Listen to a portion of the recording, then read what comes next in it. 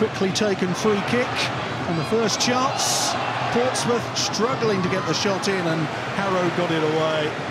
Miguel Aziz it was with the initial effort for Pompey, who come forward again through Romeo, and that one flies just wide. Well, 90 seconds gone here at Fratton Park, and already a scare for Harrow Borough. Well, for Danny Catley and his team, this is exactly the start as a coach would want. You want them to be on the front foot, you want to place the nervous opponents under early pressure in the game. Harness, tangling with Preddy, who came away with it. Taylor's ball forward. Could be an opportunity here. First attack of the game for Harrow Borough, and a save forced from Gavin Bazunu. This is going to be the blueprint, isn't it? They're going to defend in numbers. They're being forced to defend in numbers, but they know that Ewington has got some pace. Anything in behind is going to cause Portsmouth problems. Sean Raggett shows him inside, which is not the ideal thing to do in that situation. Ewington gets his shot away, and it's a comfortable save for Bazunu, but a warning for Portsmouth. Now Aziz can bring it forward for the home side. Morel. Romeo sprinting forward, he's got Harness in the middle. It's Marlon Romeo, saved, brilliantly saved by Josh Strizovic. It's a drive and run forward, isn't it? First time in the game that plenty of space, the game opened up. Romeo with the first attempt, and great save from Strizovic, and Harness was unlucky not to get on the rebound. Once again, there's space for Romeo on that far side. He's been a really useful attacking outlet for Portsmouth so far. And there's Harness! Portsmouth lead. They have found it very difficult against Harrow Borough. But Marcus Harness, this season's top scorer, is a man upon which they can rely. Far too much space on the right side of the pitch for Portsmouth.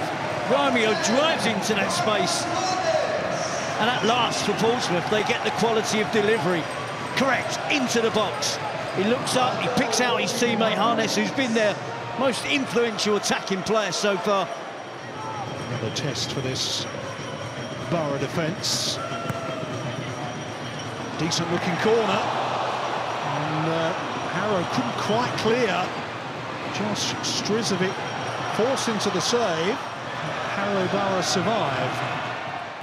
Romeo's ball forward, up to Marquis here, holding off Preddy, and finding Marcus Harness, who's looking dangerous. Oh, he strikes the post, Marcus Harness, so close to his second goal of the game.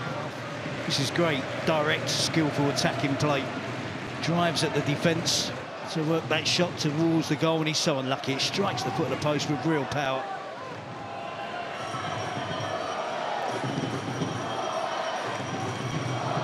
Here's Curtis. Marquis. Harness is in a bit of space here. It's Marcus Harness, beaten away. And once again, Harrow Borough survive.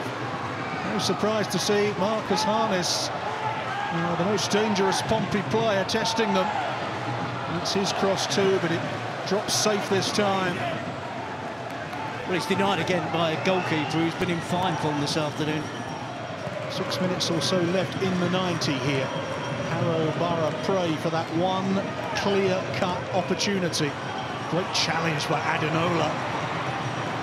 It falls for Moore, who goes for goal, and Bazunu is able to grasp it.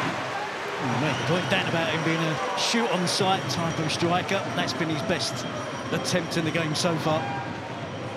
Here's Curtis. Looking to finish things off, the Irishman. And there is the final whistle. Harrow Borough defeated, but certainly not disgraced. A solitary Marcus Harness goal in the first half was enough to win it in the end.